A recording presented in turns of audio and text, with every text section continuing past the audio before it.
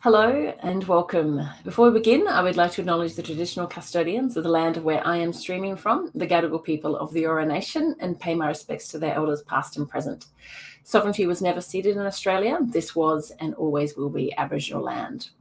Hello, my name is Lisa Rose and I am Queer Screen Festival Director. Welcome to this interview that I am doing with the lead actor from Boy Culture. So I'm bringing him on. Here he is. Hello, Derek. Hey, how's it going?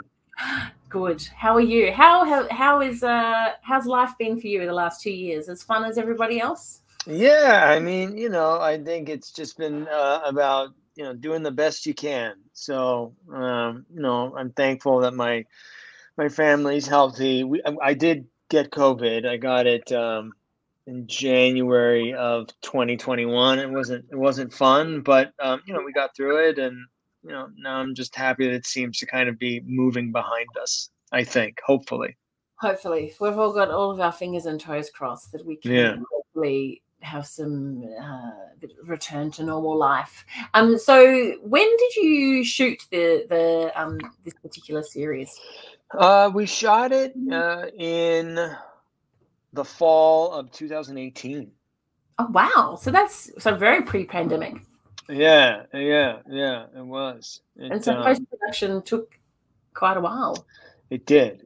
I think, I think, they just needed to kind of, everyone is doing this as a labor of love. And so it was, kind of putting all the pieces together in terms of post, I think took longer than anyone would have liked, and it normally does. But it definitely bled into the pandemic. I was doing ADR, I think in May of 2020. So yeah, right.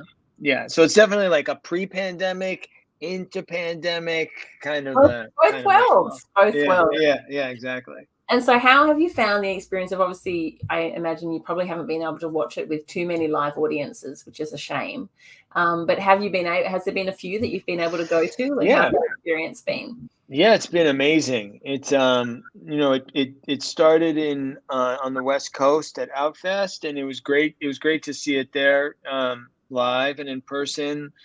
It wasn't as full as I think it would normally be, because it was I don't know how many months ago that was, but it was still kind of iffy to be out in public like that. I mean, everybody was vaccinated and you couldn't get in without vaccination, but it was great to see it on the big screen. We only screened a couple of episodes at Outfest, and then I went to Film Out San Diego, and there we screened the entire series. So that was the first time that I saw, and it was a packed house.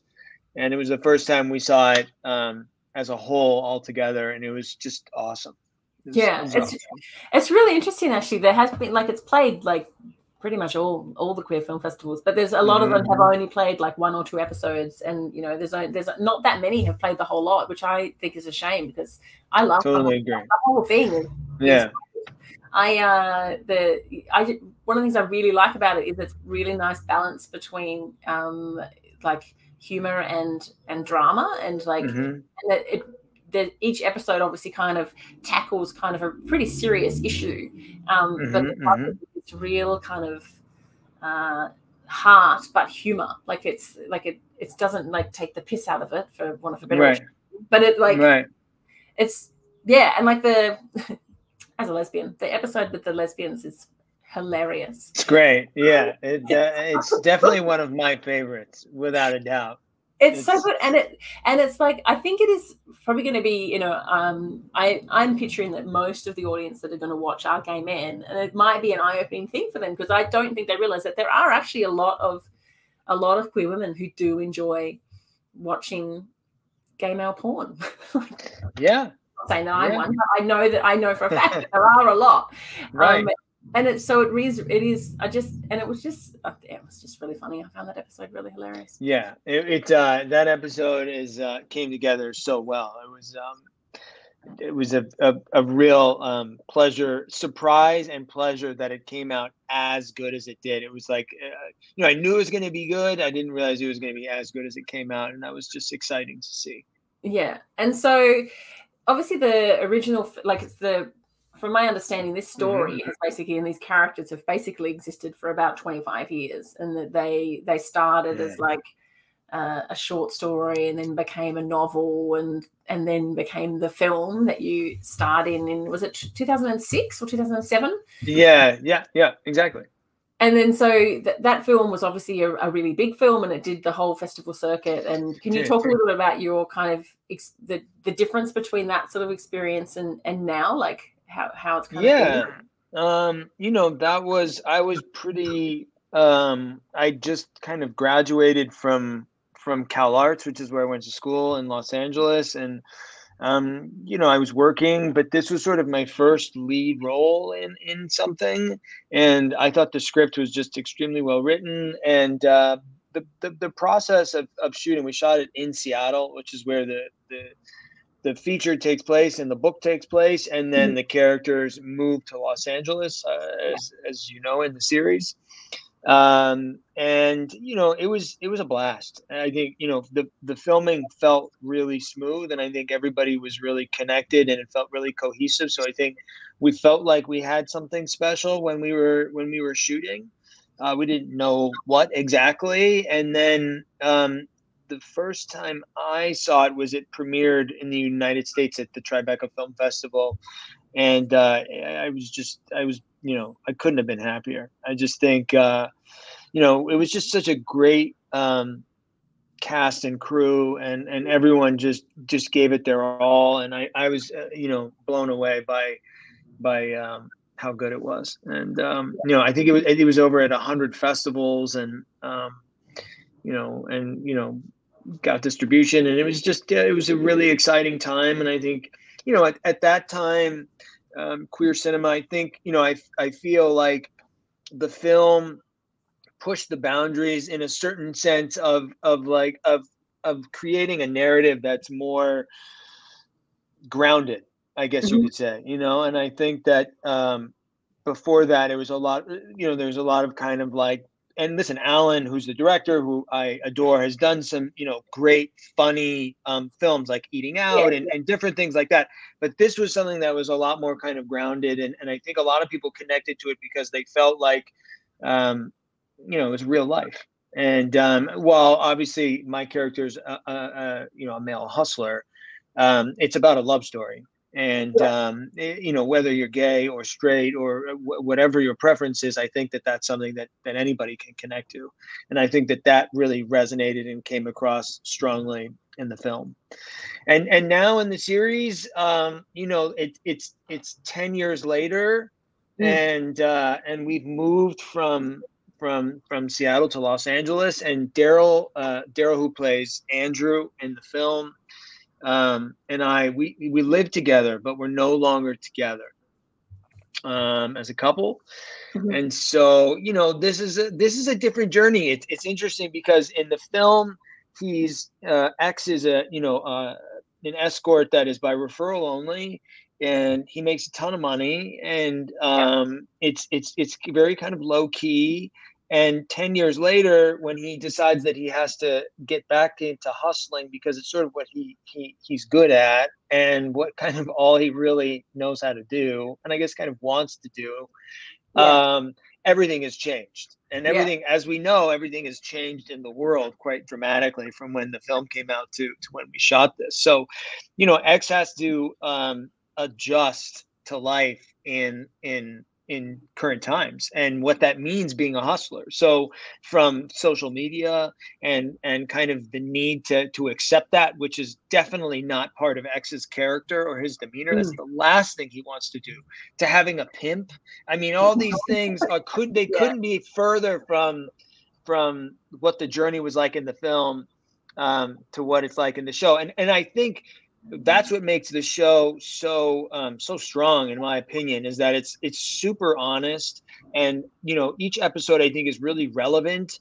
And you know, while you were right in saying that it's a blend of comedy and drama, you know, they all have the evolution, especially X's evolution through the season, is one of kind of like fighting, accepting, and then, you know, realizing what he really wants at the end, and unfortunately, you don't always get what you want.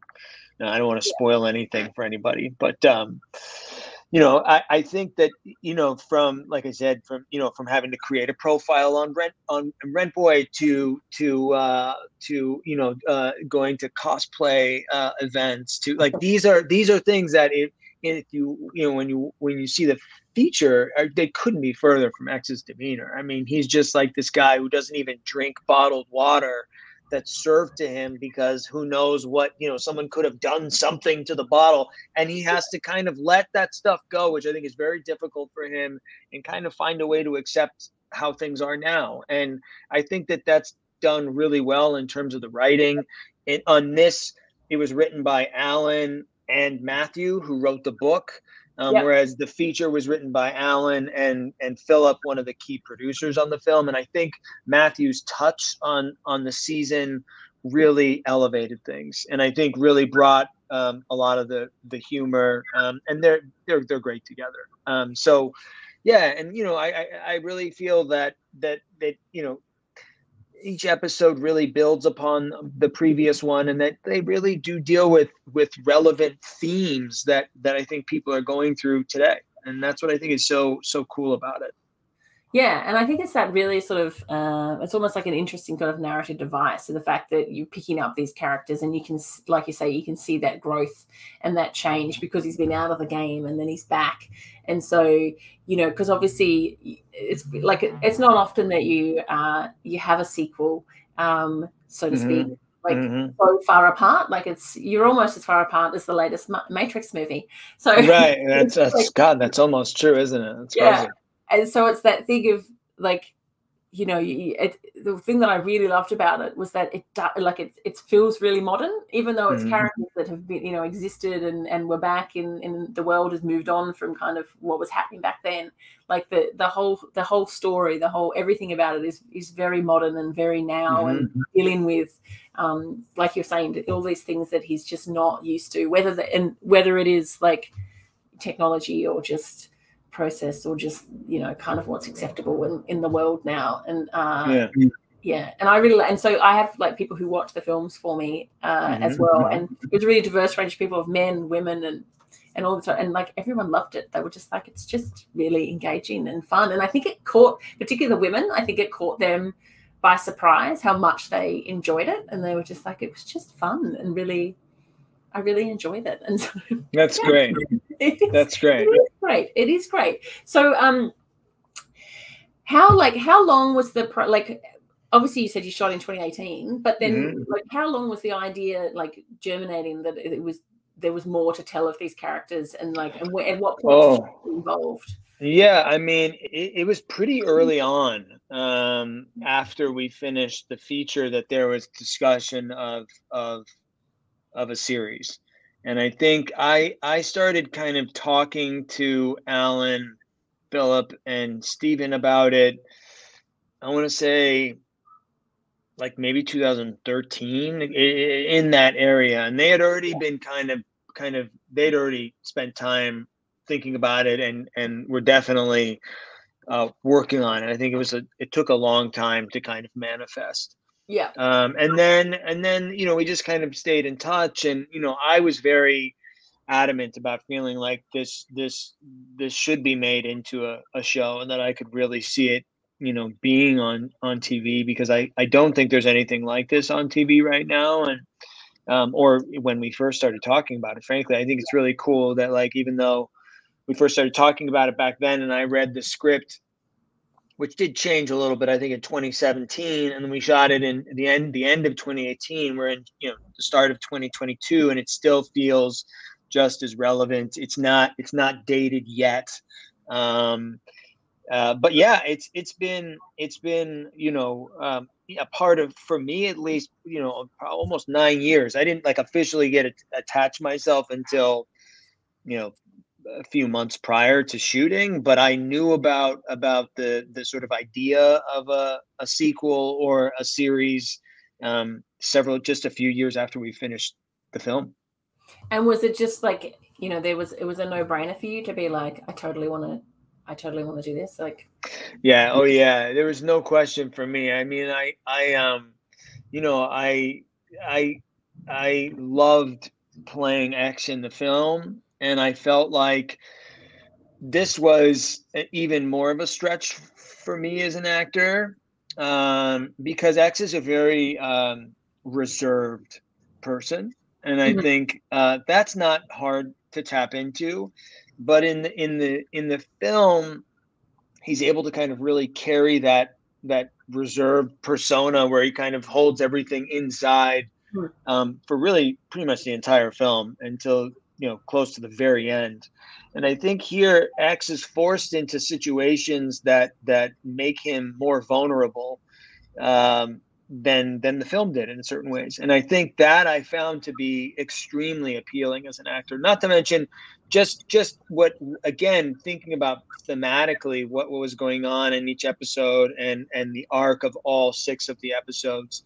I found it to be, just really beautiful, to be honest. I think I just really felt like, I read it as one. I read it kind of as though it was a feature, and it just read, it was funny, and it felt, again, very relevant to where we are today, and it made sense in terms of what X's trajectory would be. And yeah, I just think it just it was extremely exciting, and in some ways more demanding than the feature was. I mean, they both were, but listen, this is just a character and a family that I love, the filmmakers, and it's just basically the same group, and Daryl, and these are people I love, and they're really like family to me. And I would play this character if I could for the next 10 years. Yeah, well, do you know, like, obviously the series, like, there's kind of some stuff that sort of happens towards the end where it kind of ties up, but sort of not. Like, there is obviously more that you could probably tell about this story. Like, do you know if is there plans, like, and I want to continue this? There is. Yeah, there is. Good. That's good. Well, fingers crossed that can happen, because right. It's and I think it is that I feel like the world is probably more ready for this kind of story to be in an episodic time of and to be consumed, like you say, like the type of stuff that is getting made and put on, like, streaming services and TV is very different from what it was back when it was perhaps ahead of its time, of the type of stuff that was willing to be funded and made and things like that. So my fingers and toes are crossed for you that you get to continue to play. Yeah. And I really like, he's such an interesting character. Like you say about him, like, I just it's like he's just, but he's also just, he's so funny. Like, he's just so dry and so dry. Yeah, so dry. Yeah.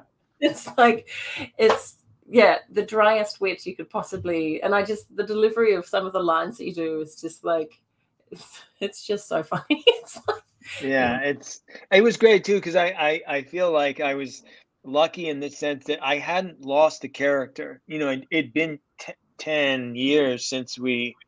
11 years since we shot the feature, and I we had a table read a couple of days before we started shooting, and it was like immediate.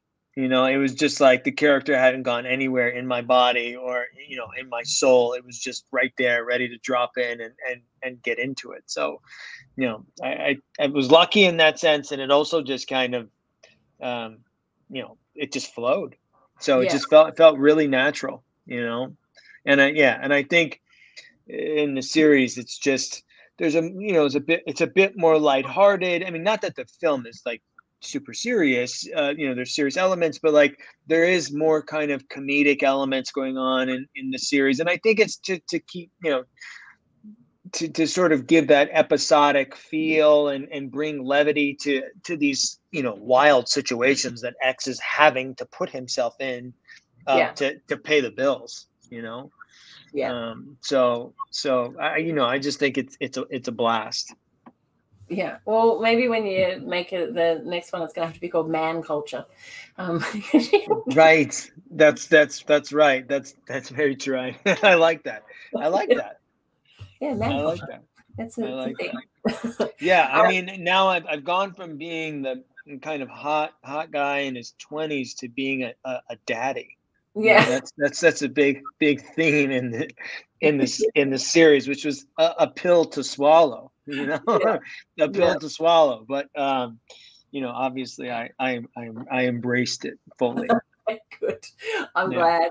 I want to thank you so much for joining me to talk about boy culture. It's a really wonderful series, and I am sure that people can watch it who haven't seen the original film and get so much out of it. You don't need to. And then the people who are reconnecting with the characters are just going to love it as well. Absolutely. So it's screening in cinema, and we're also screening on demand until March the 3rd. And then fingers crossed, you get to make more, and we can watch it in the future. Thank you so much, Derek. Thank you for having me.